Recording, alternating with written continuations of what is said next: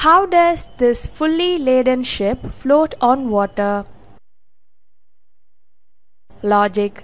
Steel is heavier than water. A steel block sinks when it is dropped in water. So, a ship made of steel must sink too.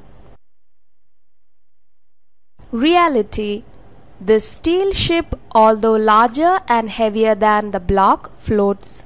How can we explain this? This lesson will answer this question and enable you to understand the principles of flotation and Archimedes' principle. Archimedes' principle.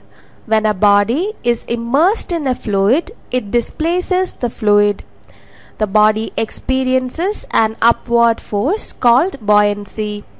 The downward pull due to gravity is called weight. Objects of equal volume experience equal buoyant force. When a ball is immersed in water, it takes the place of a volume of the water equal to its own volume.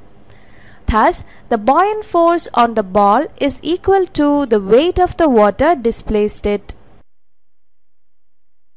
If the weight of the body is less than the buoyancy when fully immersed, the body will float. For an immersed body, if the density of the body is lesser than the density of the fluid, the buoyant force is larger than the body weight. The body rises up till equilibrium is attained by reduction in immersed volume.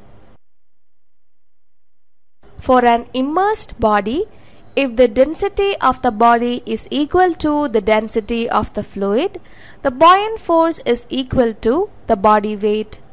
The body is in static equilibrium. If the weight of the body is greater than the buoyancy when fully immersed, the body will sink. For an immersed body, if the density of the body is greater than the density of the fluid, the gravity pulls the denser object down. A ship is designed to displace more water than its maximum displacement, hence it floats.